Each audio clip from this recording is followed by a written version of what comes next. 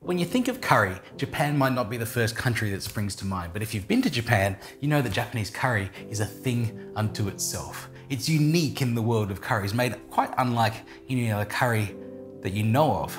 But here's how to make a Japanese beef curry.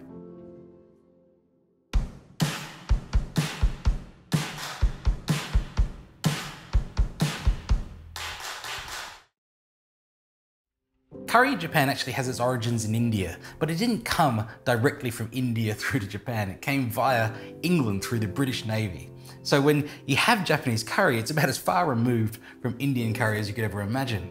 It's made in a completely different fashion. It starts with making a roux, kind of in the French style, except it has curry flavorings to it. So butter, flour, and a bit of curry powder in there as well. And then there's our ingredients. We've got some beef, we've got some vegetables here, and they're actually cooked separately from the curry. So the curry sauce is always made in a French style, and then the ingredients are stirred through it at the end. I'll explain why a little bit later. We've got some seasonings to go here, and then a couple of condiments to go on the side of the curry at the end of it. The first thing we've got to do though, because it takes the longest, is get this beef cooking. I've got some beef chuck here. It's a thick stewing cut. You know, you want to cook this for a while, so this is going to have to go into a pot for about an hour. Just want to cut this into bite-sized pieces, fry it off until it's browned, and then put about 1.5 liters of water on top of, this is about 1.3 kilograms of chuck steak, and boil that until the meat is very, very tender, about 1.5 hours to 2 hours.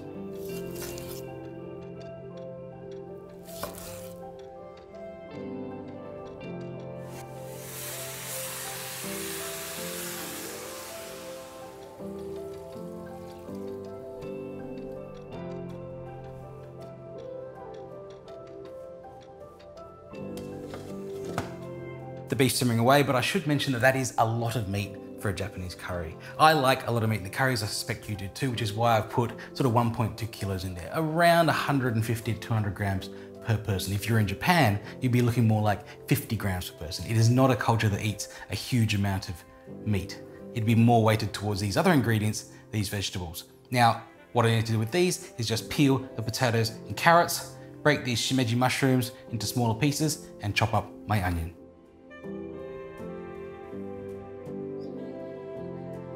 The way I want to cut these vegetables is a style in Japanese known as rangiri, or a disordered cut. What it is a rolling cut where you make angled slices into a vegetable while continuously rolling it over.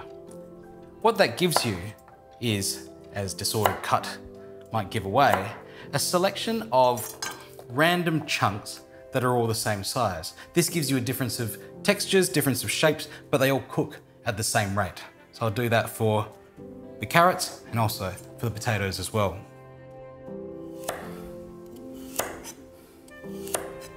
When you're doing a rolling cut with a rounder vegetable, you just want to cut that into sort of larger batons first.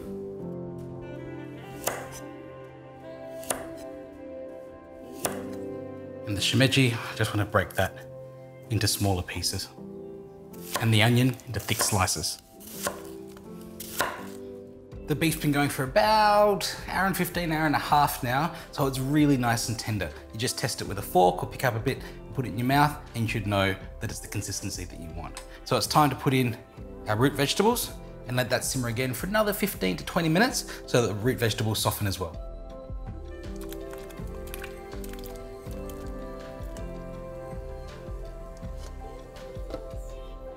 Now we're nearly at the point we're going to start making the curry, I promise. But I just want to make the rest of the seasonings that are going to flavor and season our curry roux. The roux is very simple. It's just flour, butter, and some curry powder. You can add some chili to that as well if you want it a bit hotter. But our seasonings are some tomato ketchup, soy sauce, and Worcestershire sauce. And the one that you might not expect is an apple. A Japanese curry has a lot of sweetness to it. It's a smooth curry roux with sweetness, often from fruit or from ketchup, things like that. So I'm gonna peel the apple and grate it. You could use a box grater, of course, but I'm gonna use the Japanese grater that I have and just grind the apple. It will oxidize, it'll turn brown, but that's gonna add a bit of color to our curry as well.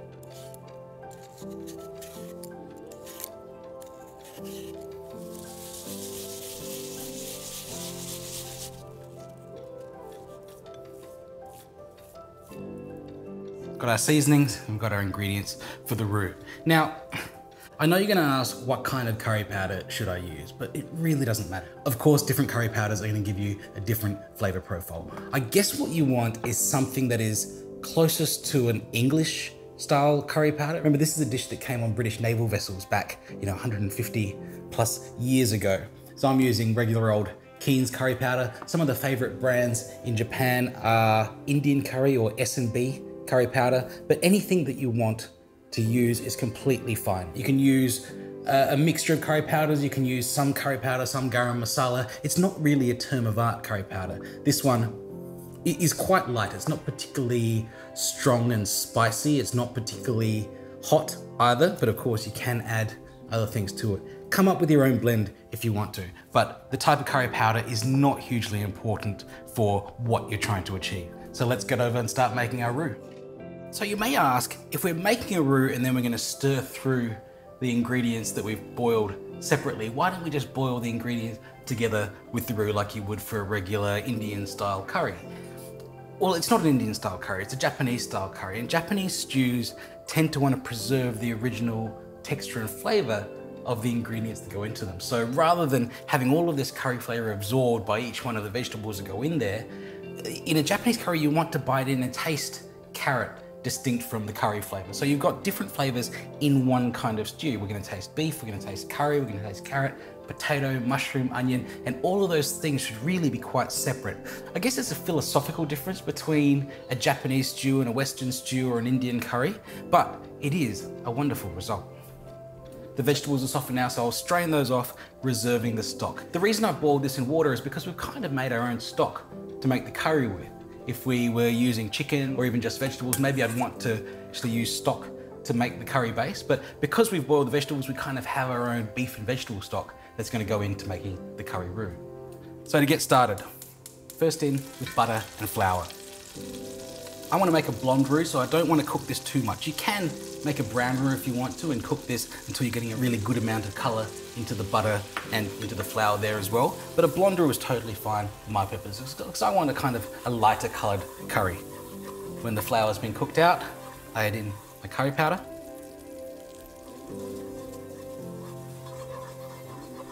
And now I can add in, sort of a little at a time, the stock that we made from boiling our beef and our vegetables. Just a little at a time, and keep stirring that to take out all the lumps. If you add it all in at once, you're gonna get a lumpy curry. When the curry's looking like the consistency you want, we'll add in our seasonings, ketchup, soy sauce, Worcestershire sauce, the grated apple, and then our reserved vegetables, just the shimeji mushrooms and the onions as well. I'll cook all that off for about 10 minutes covered until the onions and mushrooms have a chance to soften. Now to just put in the reserved meat and vegetables and stir to coat it in that curry sauce.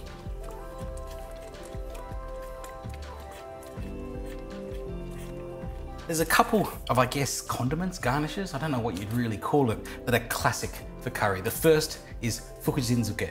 It's a pickle named after the 7 lucky gods that came from China to Japan. The second one is rakkyo. Rakkyo is, I guess, similar to onion or garlic, and it's pickled in quite a sweet and sour pickle. And the tartness of these accompaniments are really kind of necessary when you've got a Japanese curry. So if you don't have hold of these, think about some other pickles or fresh vegetables or something with a little bit of freshness and tartness that you can put with your curry to cut through that rich curry roux.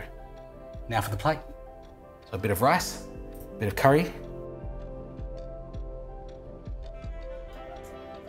rakkyo, fukuzinzuke makes a perfect Japanese beef curry.